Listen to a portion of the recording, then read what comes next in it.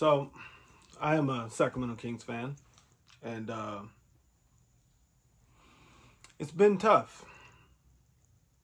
It's been tough watching the Sacramento Kings. Let me get a drink of my Red Bull.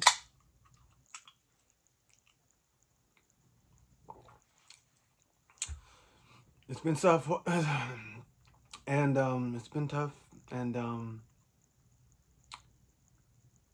what in the world's going on with Domantas Sabonis? I mean, I make excuses for him every single game, but we got games where he's just showing up. He's starting to seem like Anthony Davis, the roller coaster, as Stephen A. Smith would say.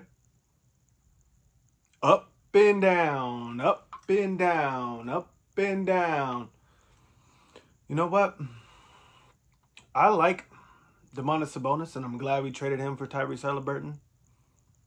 But for some reason, all the talk on the off-season about improving his mid-range, and you know, I'm starting to see that a lot of this talk is just good talk for them to say because they know they gotta say something good. You can't be negative in your press conference interview or post-game or pre-game interview. You gotta say what you have to say, but you know, it's kind of robbing the fans a little bit because Domantas Sabonis is an all-star. We know this. But I'm going to need points. Not rebounds. Okay? And the turnovers are pretty high as well. But I'm going to need points. Okay?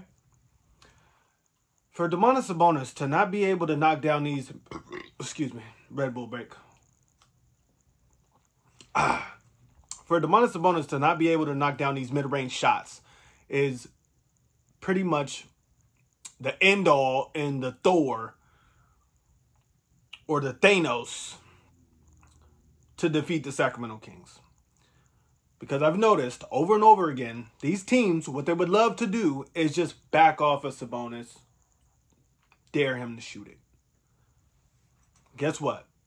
You do that enough times with Domantas Sabonis, what I realized is he gets in his head. Once he gets in his head, even if he's open for that mid-range that they fell back on, he's not going to shoot it. He's going to pass the ball. Why? I thought you were practicing your mid-range during the offseason because you got completely annihilated and destroyed and exposed in the playoffs against the Golden State Warriors last year. So I thought you've been improving on this. I thought you've been working on this. Trying to better yourself at that percentage, at that mid-range shot. False!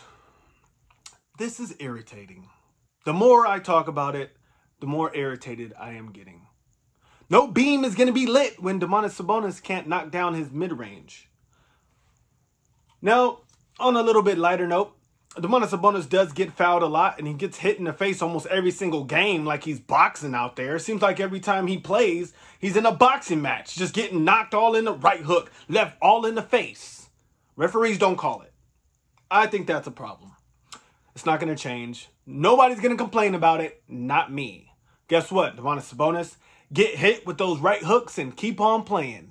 Because we know you're not knocking down the mid-range, but at least you can keep on playing. The last game, Mike Brown sat down Sabonis and we started playing better. That's a shame. Why are we sitting down one of our top two players on our team and we start doing better? Now, that's not going to happen often, but that's still a shame. Mind you, I watch every single Sacramento Kings game, okay, and I see what's going on. Moving on from Domantas Sabonis,